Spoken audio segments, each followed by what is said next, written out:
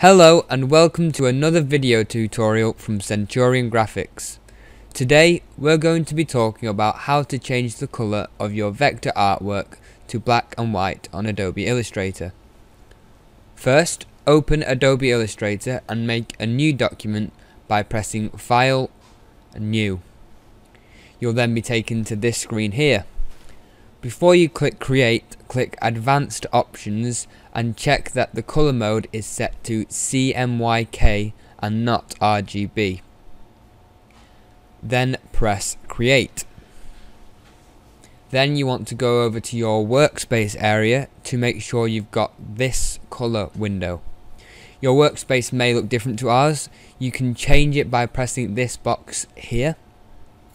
We've got ours set to printing and proofing just because we prefer it, but you can change that to whatever you prefer. If you don't have this colour window, press Window and make sure that the colour window is ticked, and it should appear. Then you want to get your artwork, so I'll just copy and paste this over here and zoom in so you can properly see your artwork by using this zoom tool. Then press the selection tool and highlight all your artwork and ungroup it by pressing Ctrl and Shift and G. Press this a few times to make sure that everything is ungrouped. Then make sure you are on either the fill colour or the stroke colour depending on what you want to change. The fill colour is the middle colour and the stroke is the outer part. We are changing the fill colour on this occasion.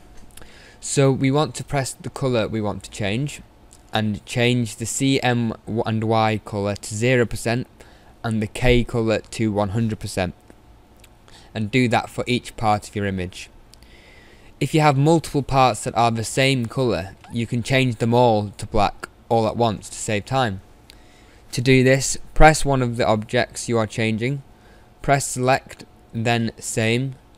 Then if you are changing the fill colour, press Fill, and if you are wanting to change the stroke colours, press Stroke.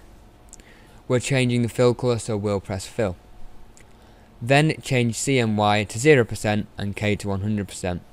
Do this for all your art and it should all be black and white. So hopefully this has helped you to be able to change the colour of your artwork to black and white. Feel free to have a look at some of our other tutorials at Centurion Graphics.